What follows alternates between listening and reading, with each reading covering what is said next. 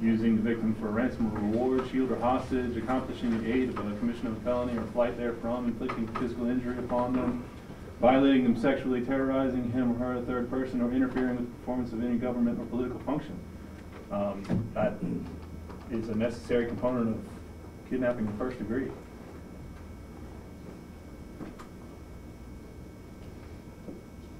Anything the state want to say in response to that? Yeah, well, if we want to get further into the evidence, Judge, the state would just ask to call Detective Mix and ask a couple questions. Sure.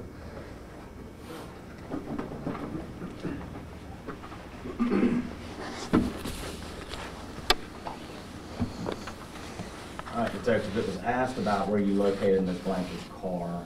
Was there any evidence of value in her vehicle? Yes. All right, and was there evidence of injury in that vehicle? Yes. What evidence was that? We located blood evidence that was discovered in the passenger compartment of the vehicle, and it was indicative of someone suffering a life-threatening injury. All right, and was that blood evidence tested? It was. And whose blood was it determined to be? According to the Alabama Department of Forensic Science, that was Anaya Blanchard's blood. And that was done through DNA evidence? Correct. That's all, Judge.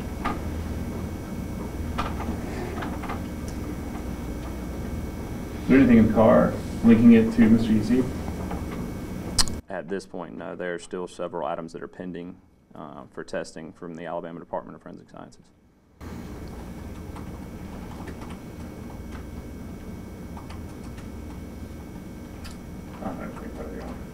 That's all, Judge. Any other argument? Judge will maintain our previous argument. Failure of the state to make a case for kidnapping first has to be dismissed. No, I would just say that part of that, for kidnapping first degree, one of the elements is infliction. And I think the testimony to the life-threatening amount of blood, I guess, would lead them to believe the life-threatening injury would satisfy that element. The court agrees. The court finds probable cause to charge the defendant with kidnapping in the first degree. And the case will be bound over for consideration by an upcoming Lee County grand jury. To your motions.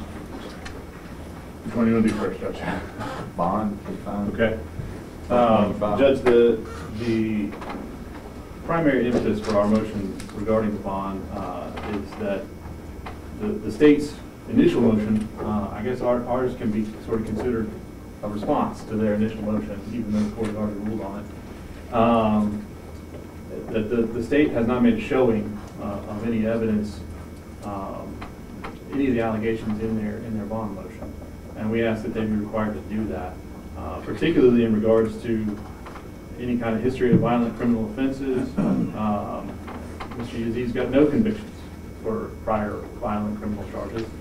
He's got a prior possession of controlled substance and a prior marijuana charge, both of which he received probation for. He does, however, have 6 prior no-bill cases where the state failed to produce enough evidence to indict him. He spent 3 years in jail for stuff that he was never convicted of and that he didn't do. We're seriously concerned that the same thing's happening again in this case.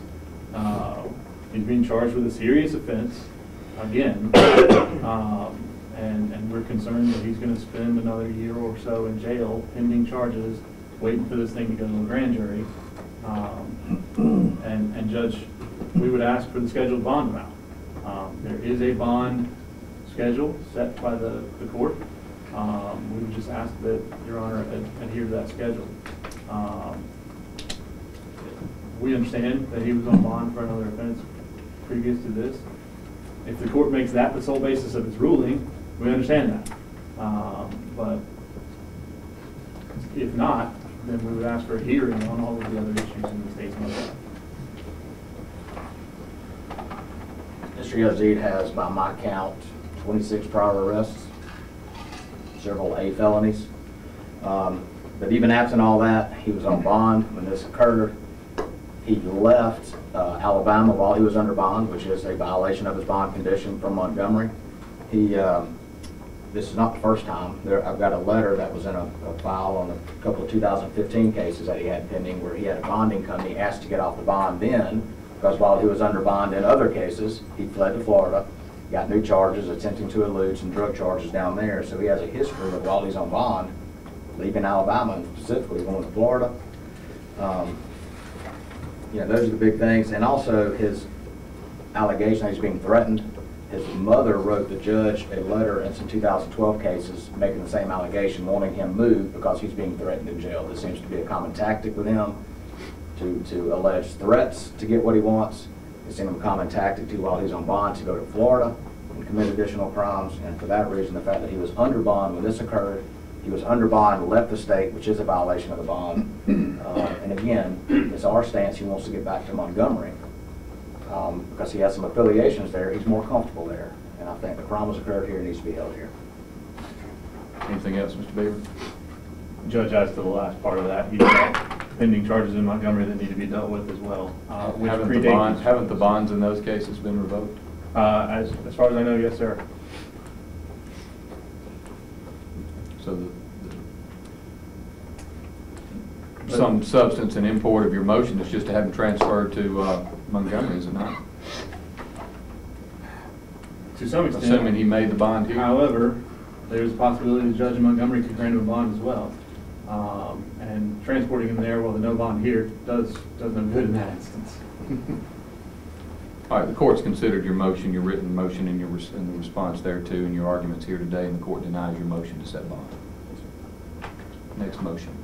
Yes, sir, Judge. The next motion was regarding the gag order. The defense does not oppose the gag order. We think there's valid reason for it. We want Mr. Yazeed to have a fair trial. We want Mr. Yazeed to have jurors that have not been prejudiced by media exposure.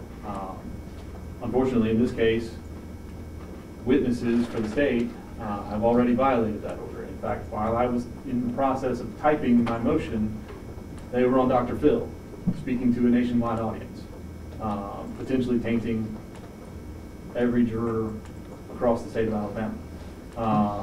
And while this case will probably be a year or so before it gets to trial, certainly I think folks are going to remember stuff like that. We would really just ask for the court to enforce its order. And if the court is disinclined to do that, then grant Mr. Yazeed equal access to the media. State's response. In this day and age of the internet and just the folks are reporting on it, whether or not we say anything, whether or not the family says anything, the media is reporting on it, people are reading it across the state, across the country. I think we know that. The family's trying to find their daughter. That's their interest. I understand and greatly respect your gag order. And I've had conversations with them about talking, but at the same time, they're grieving parents, they're trying to find their little girl. And I think to keep them from asking for help, obviously that's in the court's purview. Again, to assail them because they're out violating your gag order, they're trying to find their little girl. And I know you've got a hearing coming up on December 4th to address the issue. So I'll just leave all that argument for then, with the exception to say, you know, we certainly believe, as you believe too, Judge, I think with the media here, they are allowed to be in here and see this. You know, we're not interested in prosecuting anybody in the dark. And so, you know, allowing access and all, that's my stance. As long as the gag order is in effect, the court expects it to be followed.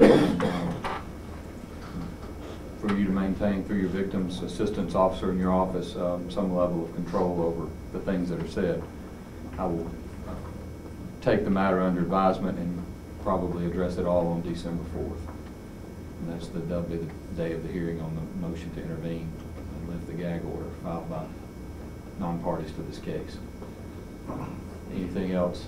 We have the state's motion about DNA. I was going to say, I think you've addressed all of our motions. Yes, sir. The state filed a motion yesterday to compel Mr. Yazeed to submit a collection of buccal swab so that the state is able to have a known DNA standard of the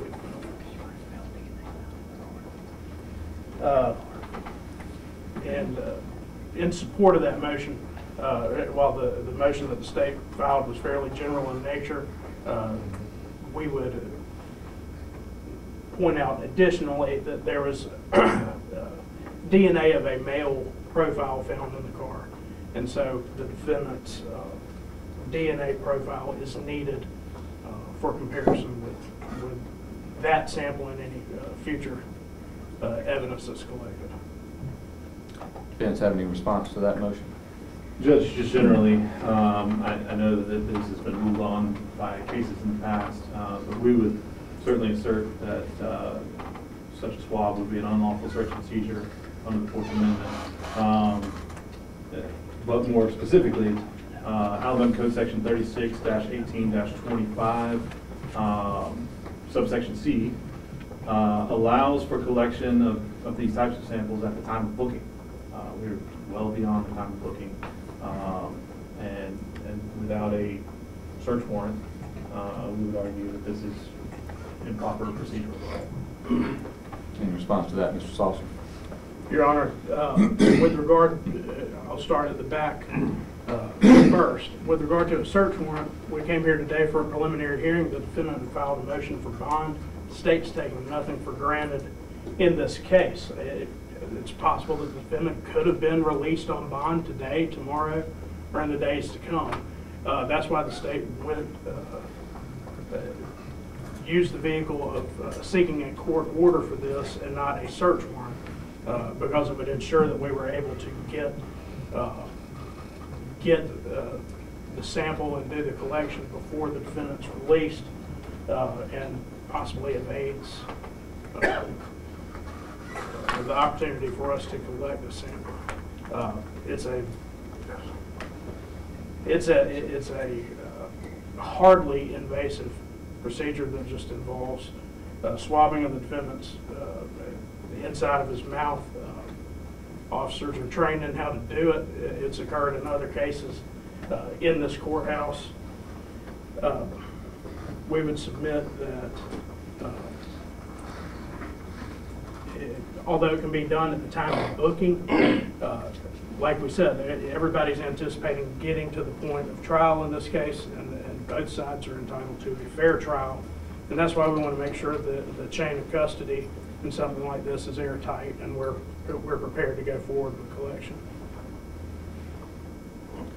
Does the court's ruling on the motion about bond in any way affect the state's position on getting a search warrant or not? No, sir, but no, sir. I would submit that the court's heard much of the same evidence that is here in an affidavit in support of the search warrant, and I've made representations as an officer of the court, and I was just asking that the order be imposed or the order be issued in light of that. Well, the court agrees with that position, and the court will order that the defendant submit to the buccal swab for DNA testing purposes. Any other motions? No, sir. Anything else from the defendant? None at this time, Your Honor. All right. All right, that concludes this case. The court will take a 5-minute break, and then we'll start with the remainder of our preliminary hearing docket.